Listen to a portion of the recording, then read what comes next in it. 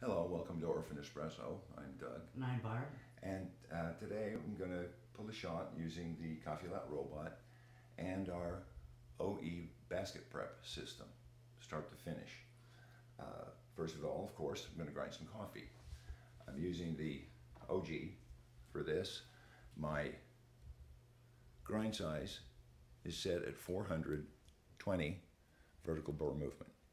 I find this is really good for the robot.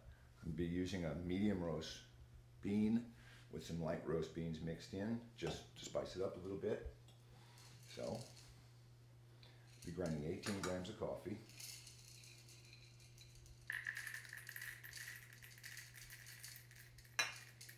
Now, sometimes when you see people doing a hand grinder video, they don't really use the hand grinder because the sound tends to broadcast in a harsh way, much more than it is in real life.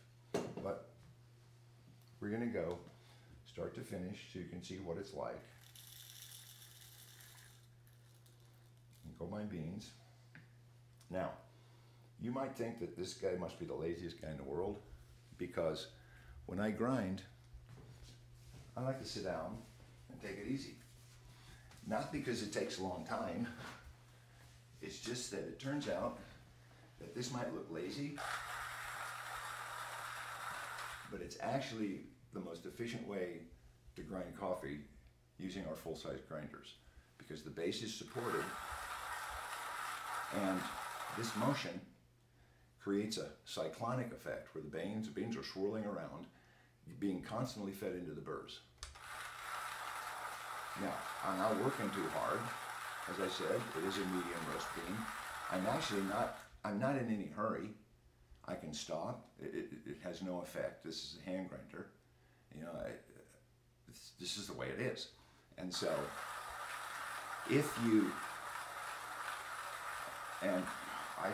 how long does it take? I don't know. Till it's done. Yeah, it starts in the beginning and it's done when it's done. But when I do this, I'm often looking at my computer or my phone or doing whatever. Now, I'll show you. It's just about done. I can feel it. So, I'll show you the difference. Now, I can also just kind of walk around and do this. Different sound, right? My bean feed isn't as efficient. It's easier to turn. Now I can put the corner down here and I can get the same effect.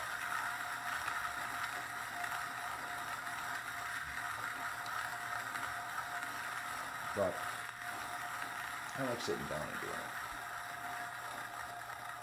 So those finishes off. Make sure I have the last beans. There they are. That's done. Now comes the system. We start with a small filter. One small filter, and we just throw it in. Sorry to reach across you here, Barb. That's okay. Okay? There's my filter. Now, I hook that down with water. Just flood it. So it's nice and stuck down.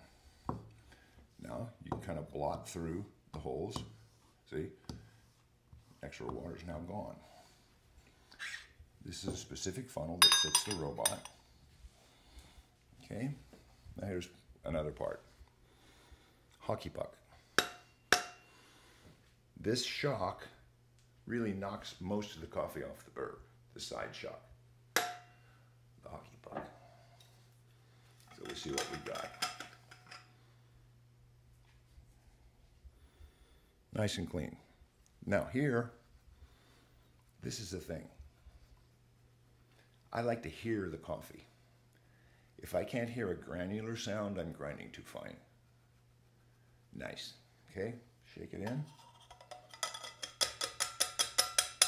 Into the basket. Done with that.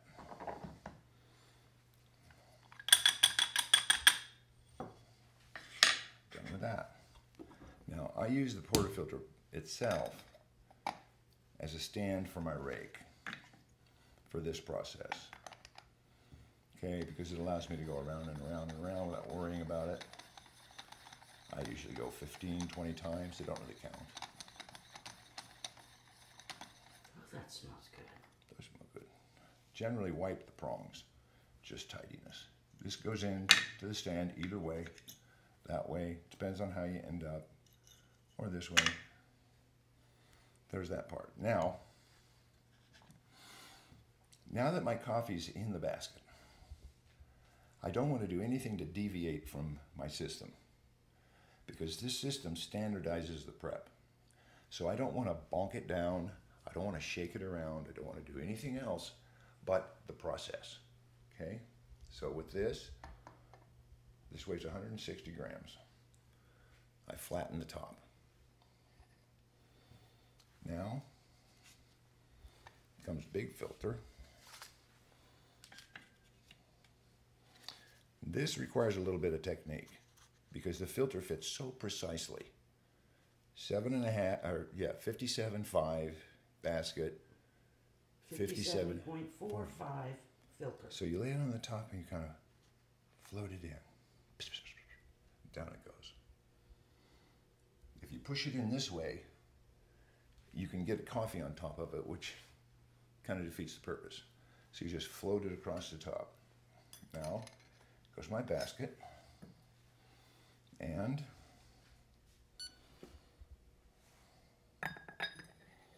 comes this component. You know, I forgot to turn on my water when I started. Well, it'll give me time to talk more. Okay, 166.8 is what the tamper weighs. I want to see 700. I saw 9. Okay, 900 is still less than 2 pounds tamp. But when I see 7, I let off, but it's not a lot of weight. Okay, so as my water heats up, now I'm ready to go. So, what do we do now? Over time, the videos that I've watched, the concepts that have been brought forward in pulling a shot, not just with the robot, but any shot, okay? I've gravitated toward 3 different kinds of pulls on the robot. High pressure is, you put in the water, bang, jump on the leverage right away. Because this compresses the pup and gives a lot of resistance to the water. And you'll find it's really hard to push down, but it's very high pressure. So that's 1, is the high pressure shot.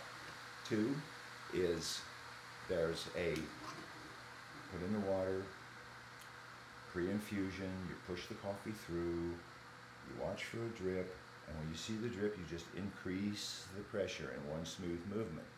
And this is a lower pressure shot. It generally, the high pressure shot generally gives you a thick ristretto. This is a thinner lungo. This gives you a nice big cup of coffee, but it's thinner and tasty, and this one's usually done with lighter roast beans. Okay? The third shot is the one I'm going to do. I prefer it recently.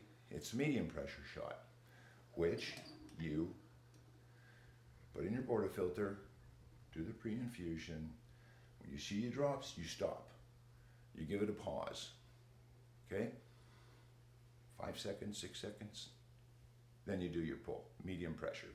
That's the one I'm going to do. Okay. We're at almost 3,000 feet, and our water boils at 209, which is 98.33333. I gently add the water right in the center. And you can see how clean it is with this system. No floaties. Okay, now my water temperature is dropping.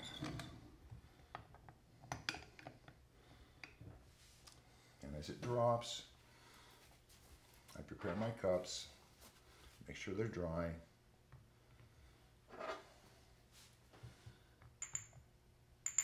There they go. Okay, I've got a bit of time to get down to 93, but I'm going to start my pressure. Very easy. Watch it. There's my drip. Just counting my head. 3,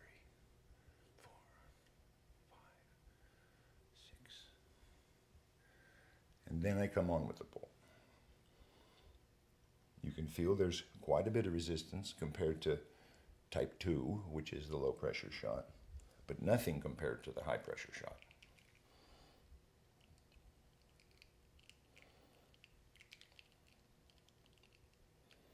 And I just watch, and I want a little spring back. There is a little spring back.